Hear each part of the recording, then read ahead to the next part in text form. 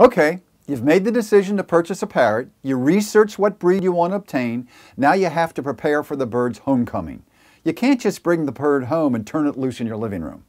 There are several sources of specific information regarding what cage is best for each breed of parrot on the internet, as well as recommendations from cage manufacturers.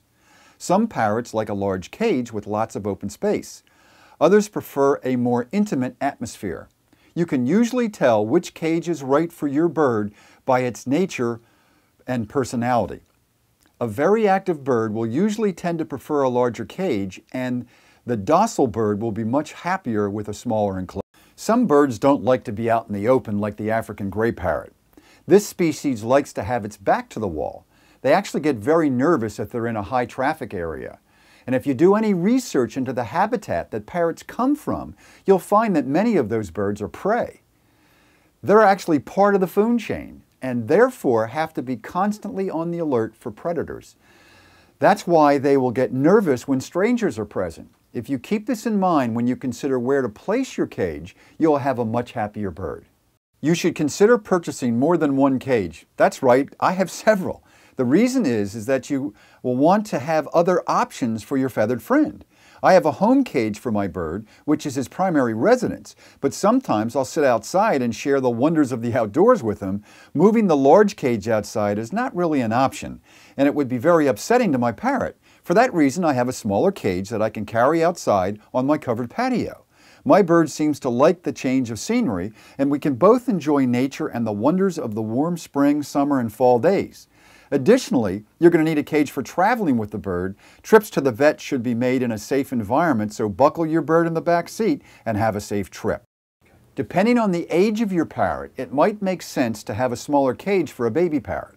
The reason is you don't want an oversized cage for the younger birds because they can actually injure themselves if they have a larger cage by flying into the side of the cage. They have to learn how to control their flight trajectory before letting them loose. In addition to the cage, you're going to need perches, water, food bowls, as well as some toys to keep your bird occupied. You can obtain all of these items online from several distributors.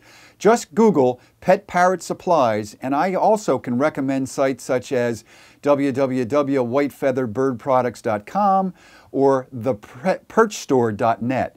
They have a full array of cages, toys, perches, and other fun stuff. The cage is just one of the items you're going to need. You're going to need at least one T-stand for training purposes. I have several because my guy will actually behave himself when I take him out of his cage and move to other locations in the house.